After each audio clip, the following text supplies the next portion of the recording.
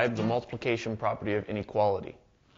So if we have three numbers, a, b, and c, and all three are real, and c is positive, then these two inequalities are going to be equivalent. A is less than b is going to be equivalent to a times c is less than b times c.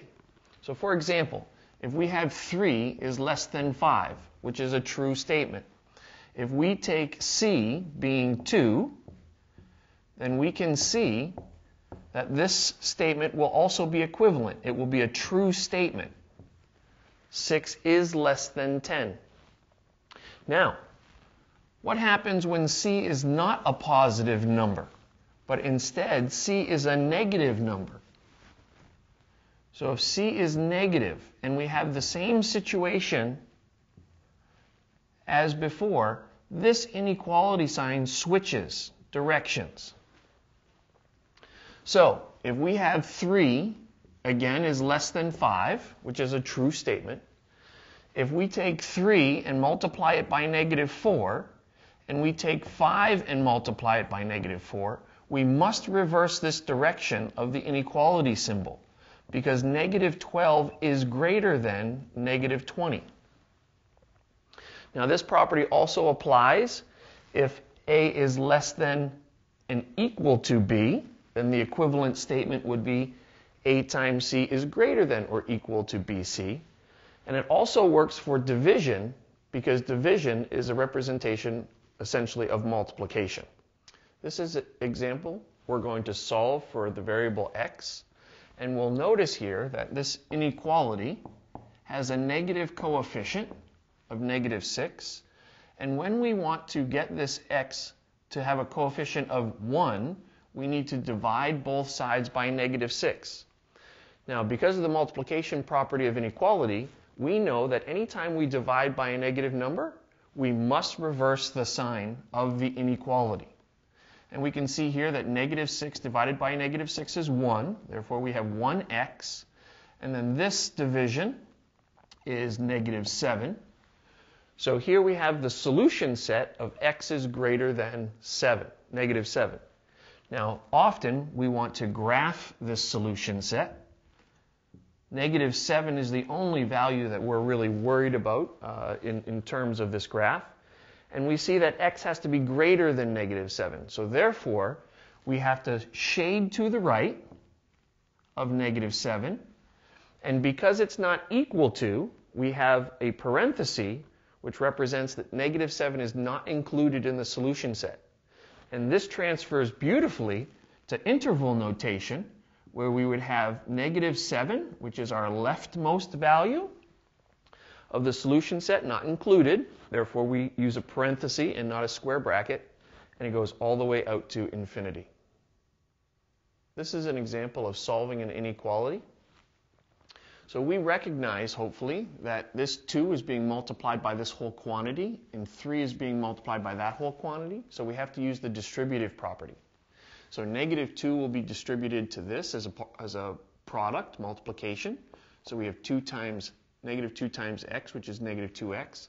Negative 2 times positive 5. Negative times a positive is a negative, and 2 times 5 is 10. Our sign remains the same for the inequality symbol. And again, we see the distribution property is required because this is 3 times this entire quantity. So we have 3 times x, which is 3x, and 3 times negative 5, which is negative 15.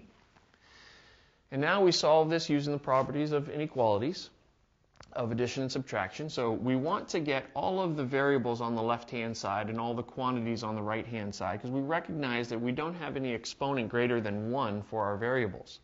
So if we add 10 to both sides, we'll see that this quantity becomes 0. So negative 10 plus 10 is 0. So on the left-hand side, we only have negative 2x. We still have our greater than or equal sign. We still have our 3x. And here this combines negative 15 plus 10 would be negative 5. Now we've almost achieved our goal of getting all of our variables on the left and all of the constants on the right. We need to eliminate 3x from the right-hand side. In order to do that, we want to do the inverse of addition. So we want to subtract 3x from that side because 3x minus 3x will be 0, and 0 plus negative 5 would be negative 5. So that's why we can do this. So on the right-hand side, we'd have negative 5 greater than or equal to, and we have a negative 2, and we're going further to the left on the number line of negative 3. So negative 2 minus 3 would be negative 5, and then that's multiplied by x, which is our coefficient of negative 5. And here we're going to use the multiplication property of inequalities, which is also incorporated with division. So if we divide both sides by the coefficient of this x, here we'll have negative 5 divided by negative 5, which equals 1. And then we have 1 times x, of course, which gives us our x. Now, because we're dividing by a negative number, we recognize that we must switch the inequality sign. We must reverse the direction. And then negative 5 divided by 5 is 1. So our solution set is x is less than or equal to 1. Now, if we want to graph that solution set, again, we would label this x. The number we're really concerned with is 1 to show our solution set. Now, we want less than 1, so it's going to be to the left of this value. And because we have less than or equal to means that 1 is a potential solution. Therefore, we have to include it with a square bracket on our graph. And again, this translates very nicely into function interval notation if you have it or need it. We know that our leftmost value is negative infinity. We're going all the way to 1, and 1 is going to be included in the solution set. So we had solved this, and we had moved everything to the left-hand side of the equation, or the inequality, sorry. We could, if we wanted to, we could move this variable over to the right and have positive coefficients as we solve. So we wouldn't need to worry about multiplying or dividing by a negative number. So through inspection, we would see that. So if we added 2x to both sides of this inequality, we would see that, again, 2x minus 2x is 0, so those reduce to 0, and 0 plus negative 10 is negative 10. And that's going to be greater than, here's our quantity of 3x plus 2x, which gives us our 5x. And again, if we don't want to deal with reversing the sign, we can see that this is going to be a positive coefficient, so when we divide, we're not going to need to reverse. So we'll have negative 15, and in order to get rid of this negative 15, we're going to add the inverse of that subtraction. So this represents 0, and 0 plus 5x is 5x, and here we have 15 minus 10, which is 5. So we have to still divide by this 5 as our coefficients, and 5 divided by 5 gives us 1. And now we have the inequality x is greater than or equal to, 1 is greater or equal to x. Now, how would we then say that that is equivalent to this? So is 1 greater than x, greater than or equal to x, is that equivalent to x is greater or equal to 1? And the answer to that is yes. You could think of it as a mirror, this equal sign if you want. And if we flip this, this 1 will go over to the far side. Notice here, this is where our reverse is going to occur, and then we're going to have x. So these are the exact same inequalities, demonstrating the same solution set for this inequality. In this example, we're going to solve an inequality. We're going to incorporate a few things. We need the least common denominator. We want the least common denominator so that we can multiply the entire inequality to eliminate these fractions. So as we look at 4 and 7 and 1, if we consider this is over 1, we see the least common denominator from 4 and 7 is going to be 28. So if we multiply the entire equation by 28, I highly recommend writing the number 28 times each of the terms as you would in the distribution property. Now, this indicates that we have 28, and again, we could write over 1, as I mentioned earlier, and we can see that because we have this multiplication of a fraction, we can reduce a factor in the numerator with a factor in the denominator. So there's a factor of 4 in 4, and there's a factor of 4 in 28, which leaves us 7. And as we can read this, it reads 7 times this quantity. Remember, this fraction bar is a grouping symbol. So we have 7 times this quantity. And we apply the same technique to this second component. So we see that 7 has a factor of 7 in it once. And we have 4 factors of 7 in 28. And now we have negative, or our subtraction, of 4, again, times this quantity, which is represented by the numerator.